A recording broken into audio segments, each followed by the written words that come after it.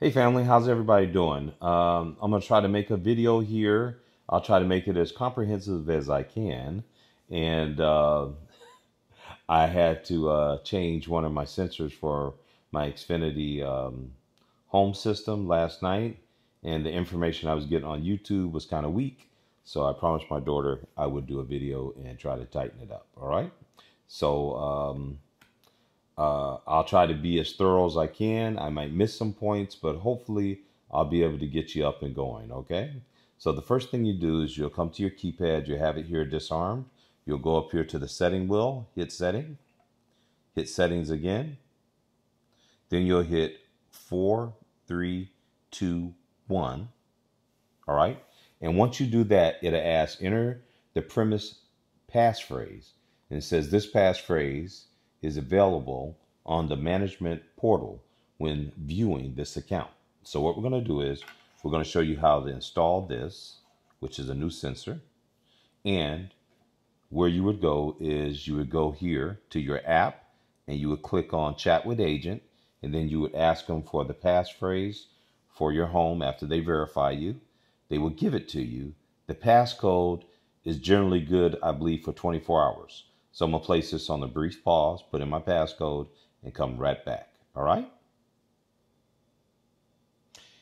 Okay. I went and put in our 6-digit code, and you just go through the process of you go on the chat, and you tell them you need to add a device to your home, your home security. Then they give you a live agent, and they're verified usually with your name and maybe ask some other verification questions. And then once you do that, you'll put in the 6-digit code. And I think they said usually it's good for 24 hours. And once you put it in, and I have it at an angle, y'all, just because of the glare, but I'll have everything set up so you can see. So here goes the new sensor. We're going to get that into it, but you would go into your zones, and this is what I did last night. And the only reason I'm making this video is because it was very confusing because I didn't get all the steps right. So I figured if I had trouble, I'm going to try. I promised my daughter I would help and make it a little bit, make more sense to people. So what I did is I went in to delete a zone, sensor zone, and I went to the old zone. I deleted it, right? And then I came out of there. And then I went to add a sensor or zone. And then I'm going to have this. You hit begin. And it's basically going to look for any new sensors registering.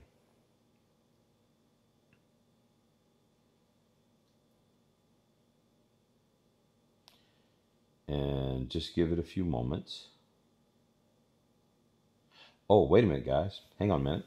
Put it on a quick pause. I got to do something real quick, and I'll tell you what I did. All right, guys, this is what happened. When you first get these, on the back, there's a little slip that blocks the battery from touching. And I forgot I did it. So I took it out, right?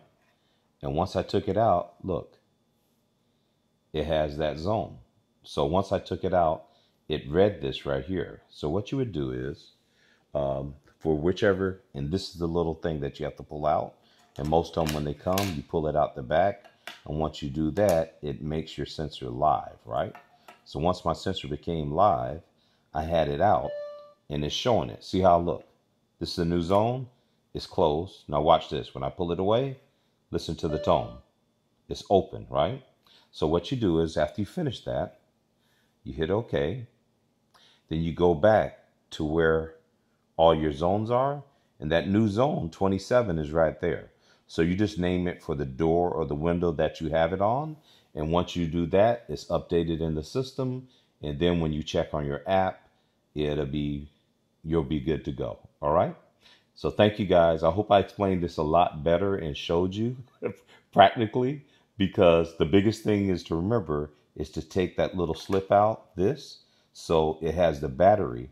And once the battery is on, it automatically picks it up. Okay. So I'm just trying to make a better video. And I thank God for the people who made their videos, because you gave me a clue, but there's a lot of stuff you left out. So I hope this one is better. I wish you guys the best.